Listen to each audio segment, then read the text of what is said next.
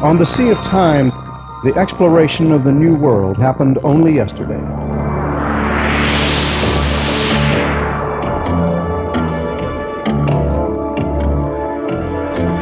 It was during this age of discovery when adventurers like Magellan, da Gama, Columbus, and Drake, traveling only at the mercy of the wind, sent shockwaves through every level of society in 15th and 16th century Europe with their news about a new world beyond the sea. It was as though life had been found on another planet. And since then, the sail has become so inextricably woven into the tapestry of adventure that to this day, from the prairie schooners of the American West to our modern spaceships, our language of discovery can hardly be expressed without it. Today, half a millennium later, we retrace the footsteps of these explorers, their conquests, combats, failures, and living legacies to their original ports of call on a voyage of rediscovery aboard a modern schooner, the Bird of Paradise, in Journeys to the Edge of the Earth.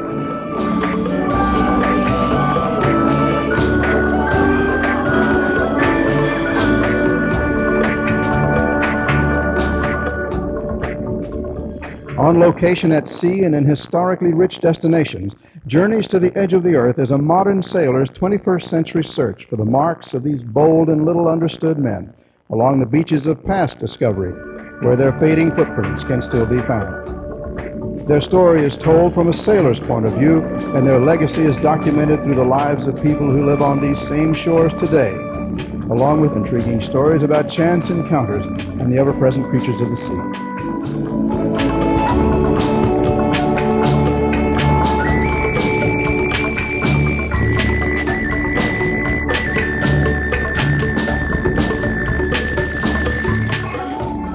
It's a black sea turtle from the Gulf.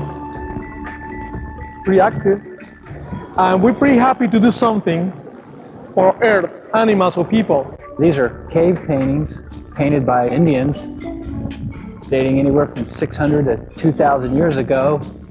The paint doesn't contain any organic material.